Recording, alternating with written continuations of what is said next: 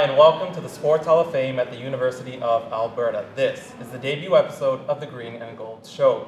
I'm your host, Daniil Anselmi, and with me today is Dustin Nielson from TSN 1260 and voice of the Golden Bears hockey, as well as Connor Hood, Sports Information Officer for the Golden Bears and Pandas. Today we're talking hockey, so let's get right to it, guys.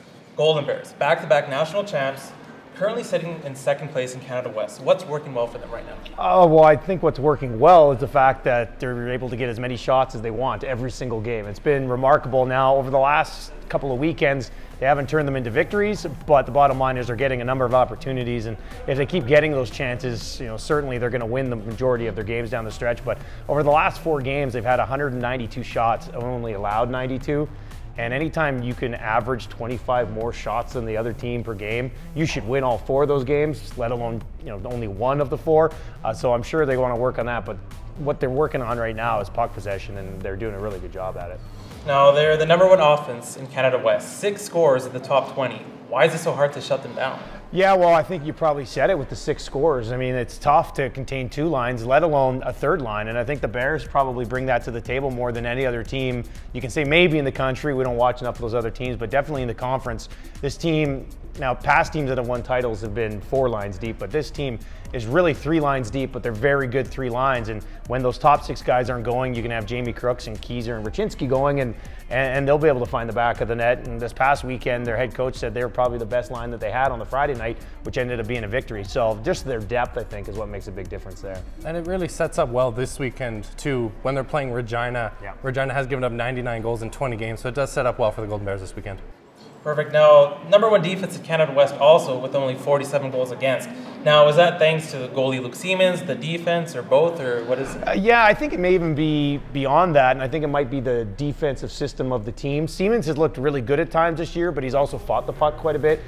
His goals against average is by far the best in the conference, and that's a positive, but that's kind of a team stat, the goals against average. And the blue line has some really good pieces, Thomas Cars, and Jordan Rowley, Dylan Brado. I mean, they're all good defensemen. But I think the team defense is what gives you that really low number. And I mean, whenever you see them get in trouble, it's Brett Ferguson, it's Cruz Reddick, it's those guys who are always in position. Yeah, their forwards can really play a 2-way game. And we saw last weekend, too, with a defenseman that really hasn't stepped up in Dylan Brado. He was a really tremendous force in both the offensive and defensive zone, and that really helps their team defense. Now, there's a lot of pressure on this team to complete the three-peat. It hasn't been done since the late 70s, coincidentally, by the Bears. What do you think has to happen from now until March for them to accomplish it?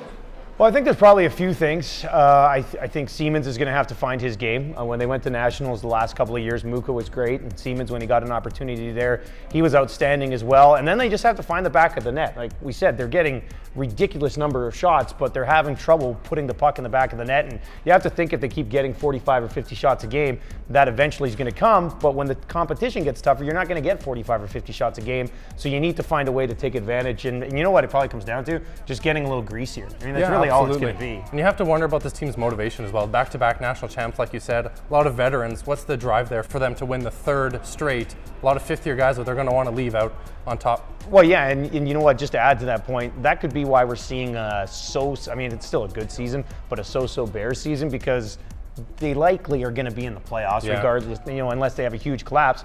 So I think there's going to be another gear that when they get to the playoffs, they say, okay, you know what, we have to win 9 games to win a national championship between playoffs and the Nationals, and I think they'll have that gear there. Perfect. Now let's switch over to Pandas hockey, who are sitting tied for 1st place with an 11-7-2 record. Now, Connor, what's going well for them? Similar to the Bears, it's their overall team defense, and it's led from their goaltender. We'll get to that in a bit. But all 3 defensive lines can really contribute offensively and defensively. They have the #1 goals against average in the conference, only 1.4 goals against per game. So to be a good matchup this weekend against Regina, the #1 scoring team in the conference, the Cougars are averaging 2.6 goals per game. Should be a good matchup. 2 away games for the Pandas this weekend. Can I just add, 1.4 goals per game is ridiculous. Yeah. Like, regardless of the league, that's crazy. That's an impressive stat, yeah. No, definitely. And speaking of that, goaltending has been one of their strengths all year. Lindsay Post broke the record for Pandas all-time shutouts this season. She already got 6th this year. How great is it for the team having her in between the pipes? It's a really strong second half for her as well. She started the year kind of so-so, and the team was 1-4, their record. Then she went on a ridiculous run, 5 shutouts in a 6-game stretch. She really took control of the team and really led them to those 5 wins. The offense has been kind of mediocre so far, so it's really based on her performance. Number 2 in goals against, 1.36, and number 6 in save percentage, just over 0.92. She's having a tremendous year, not the same kind of year she was last year, where she had a 940 save percentage and a 1.18 goals against average, which is just phenomenal, and a 20-6 record. She's still putting a great showing every night for this Pandas, and she's one of the big reasons that they're winning.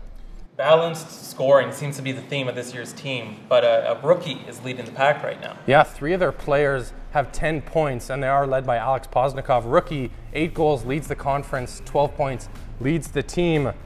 And they're going to have to look for her for the rest of the year. She had a really good series against Regina the last time they played. 3 goals and 1 assist in their weekend series here at Claire Drake. So she's going to really have to step up. 7 goals in November and only 1 goal since. She's going to be one of those key players throughout the playoff run that's going to have to step up.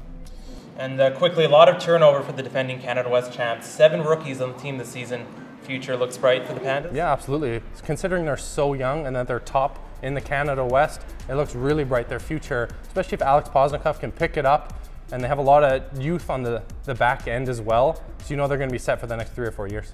Well, that's all the time we have for today. Next home game for the Bears is this Friday, the 22nd against Regina at 7 p.m. Dustin will have a call there. For the Pandas, it's the following Saturday on the 30th against the Dinos. For Dustin Nielson, Connor Hood, and myself, this is the Green and Gold Show, and we'll see you next time.